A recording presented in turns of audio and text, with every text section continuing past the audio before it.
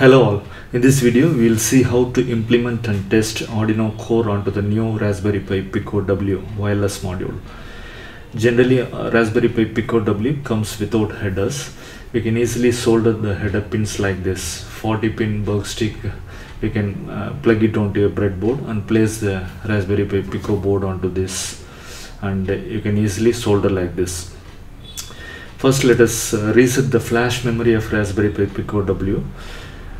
For this, visit the Raspberry Pi official website and scroll down to download the UF2 file. This UF2 file is different from that of Micropython file we used in the previous video. This is actually USB flash format file, flash new UF2. This is for resetting the flash memory. Now hold the boot cell button on the Pico W. Mass storage will appear, which is named as RPI-RP2, and then drag and drop the UF2 file, UF2 flash new UF2 file onto this mass storage device RPI-RP2. Now the module is reset to factory condition. Next we will install the Arduino Core for Pico W. Go to the GitHub page of Fillover.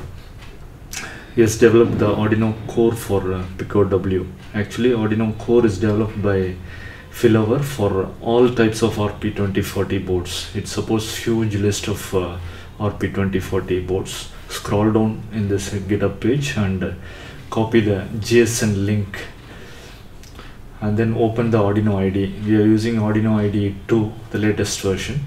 Go to File, Preferences, and then under the additional boards manager URLs, paste the JSON link. Control V to paste.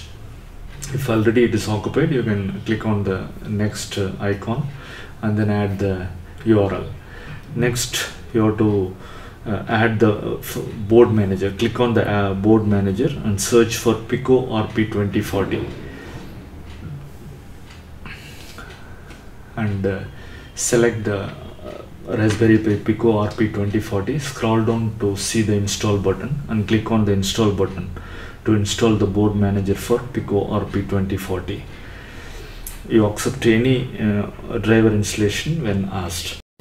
After some time, you get the notification successfully installed platform RPI Pico RP2040. Now go to the tools board and then select the Raspberry Pi Pico RP2040.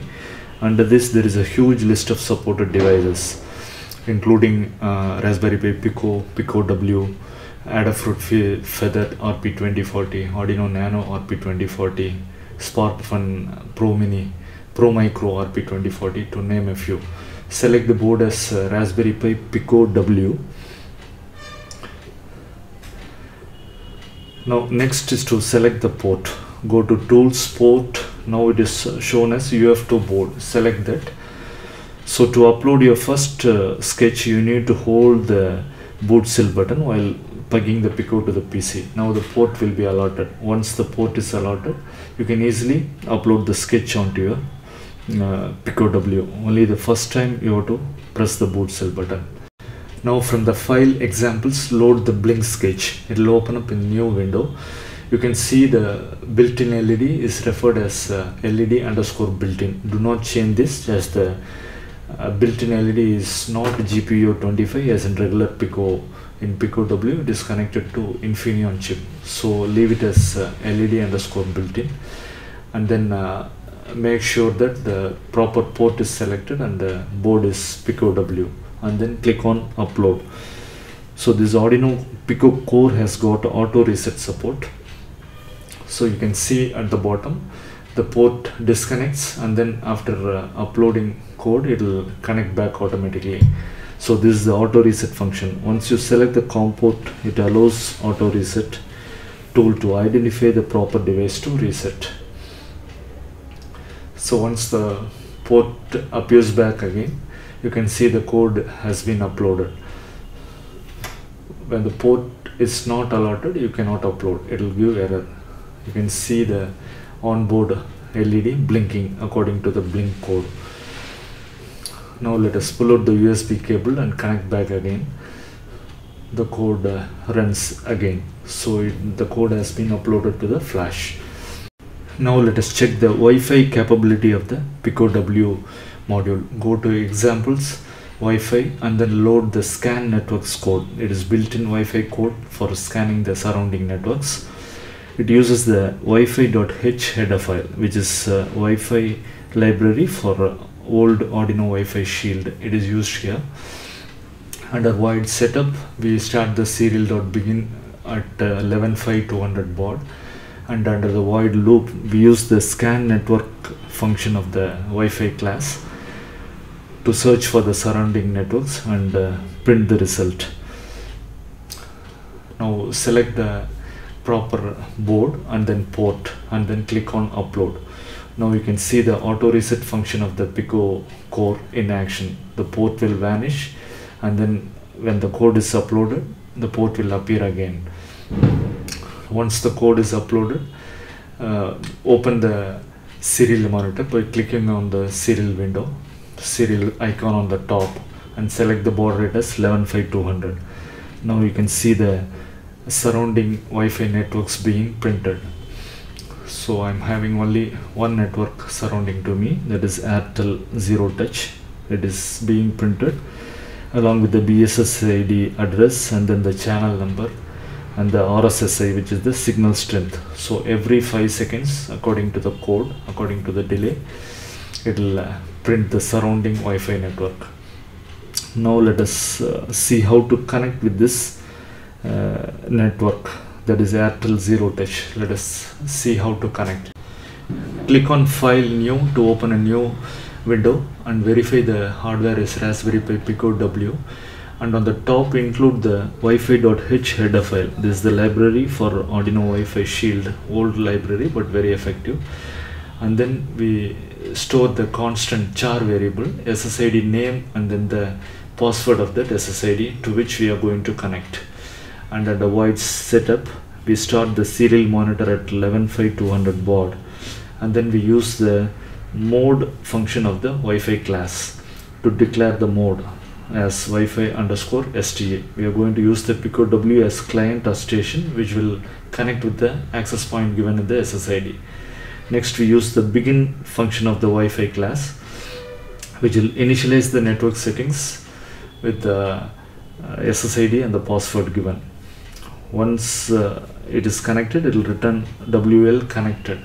So we use the while condition to check the status. We use the status function of the Wi-Fi class to see whether it has been connected with the SSID. So till that Wi-Fi.status is not equal to WL_connected, it will print a dot every 500 millisecond. Again we include a delay of 500 milliseconds. So for total 1 second, every 1 second it will print a dot till it gets connected with the SSID given in the char variable above. Once it is connected, we'll print the SSID name. So for that we'll use the serial.print, and then we print some message, and then finally we use the Wi-Fi.SSID, that is the SSID function of the Wi-Fi class, which gets the SSID of the current network. It returns a string containing the name of the network. So we just print the name of the SSID using Wi-Fi.SSID. And finally, inside the void loop, we provide a delay of 2000 millisecond, and we print a message, and we use the serial.print line, and we use the local IP function of the Wi-Fi class to print the IP address that has been allotted to the Pico W. So save this file, and then click on upload.